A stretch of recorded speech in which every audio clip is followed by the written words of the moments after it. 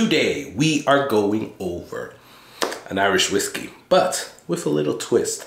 Today we're gonna talk about Keeper's Heart Irish plus bourbon. Oh yeah, you know I'm excited. All they had to do was use that B word. Let's get into it. Let's go.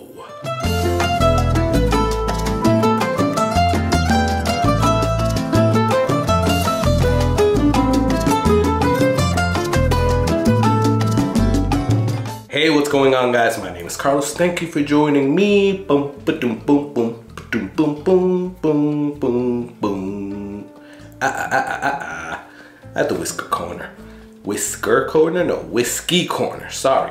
Either way, truly appreciate you stopping by, checking out the video, and checking out the channel. I love each and every one of you. Thank you so much for getting me to where we're at right now.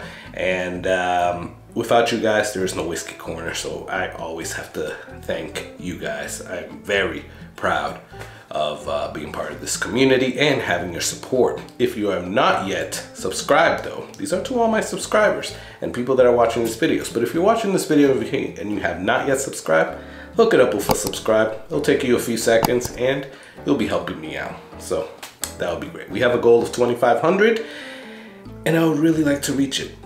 So only you guys can help. So as I said, we are going to talk about this Irish whiskey.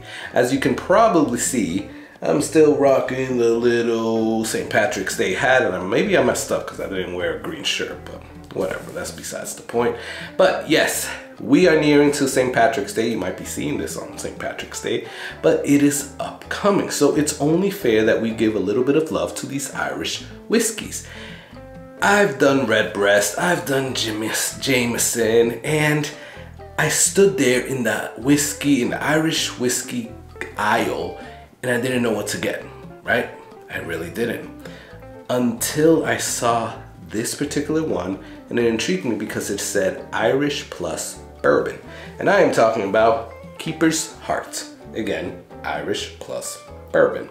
So if you don't know this, you are not, then I guess we're on the same boat because I didn't know anything about this. But from what I read, Brian Nation, he left Jameson and he started his own distilling, O'Shaughnessy Distilling in Minneapolis, right? And what he did is that, at least the very first one that came out, he merged Irish whiskey with American rye. Right? To the rye people, I would be going to try that because you'll probably enjoy that, right? I'm not a rye person, so I particularly wouldn't go and get that. But what I was interested in was this one. So I guess this is their second type of whiskey release, or the second offering, and this is Irish plus bourbon. Yep, you know it, Irish plus bourbon. So it has a lot of stuff that it says on the back. So let's look at the front.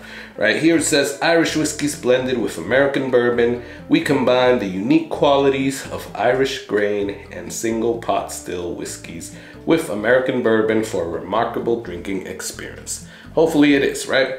So this is 92 proof and it cost me $43, which is not bad, right?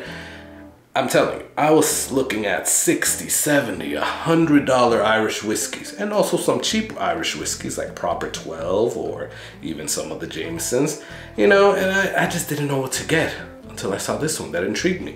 So I already took off the little paper, it's right over there, or the little seal, but we haven't popped it, so let's pop this.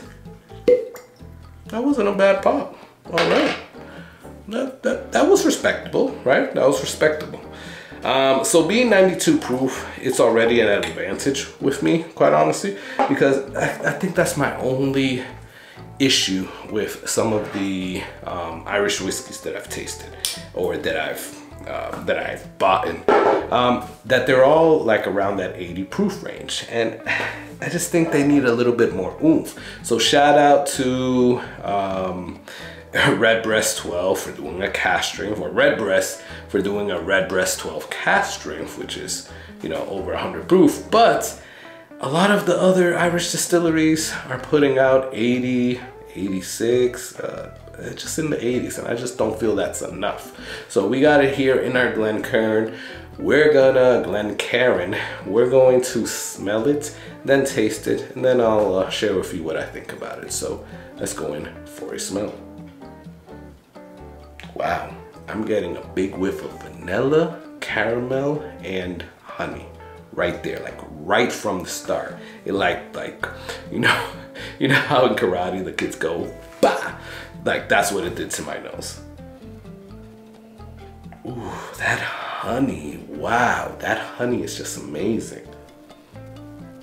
And then you're getting the caramel aspect to it, but you're also getting some like cherries as well, oak, and there's some type of spice in here. Maybe a cinnamon spice. It smells amazing. I gotta tell you guys, this smells really freaking good. So let's go in for a taste because I'm fiending to taste this. So cheers.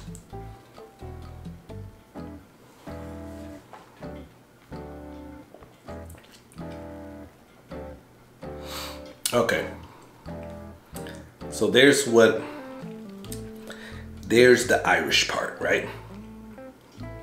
So on the smell, I was smelling a lot of like bourbon notes, but now I am getting bourbon notes, and I'll get to that in a second, but I'm also getting that Irish whiskey note.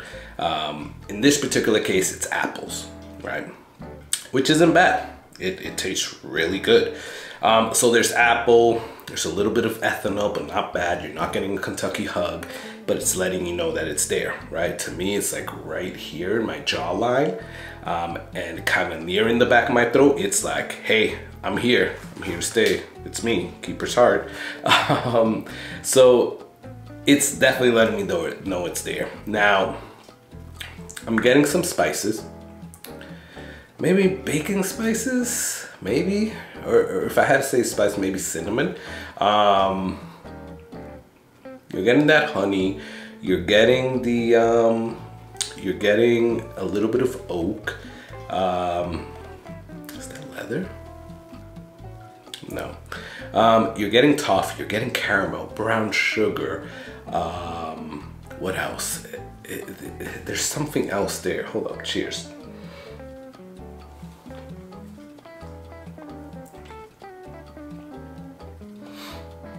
Honey, maybe? I don't know if I already said that, but there's definitely honey in here. And now I'm getting some like cherries and apple pie, if that makes sense.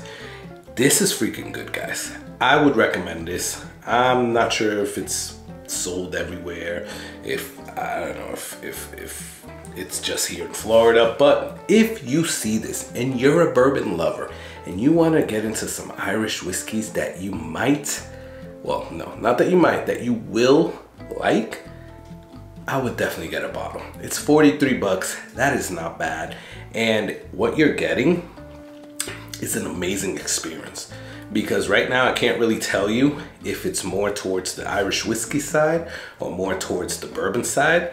And that's how good of a blend it is, right? So I would recommend this. I want to say in terms of Irish whiskeys, I would probably give this like a 4.5, right? Because I'm not really into Irish whiskeys, so this is probably one of the better ones that I've had. But if I have to put it in a list of overall, I would say this is a solid 3.5 palm trees. At 43 bucks, you can't go wrong. I can see myself reaching for this. And quite honestly, now I want to do a blind between this and my Jameson Black Barrel. So I don't know who will win.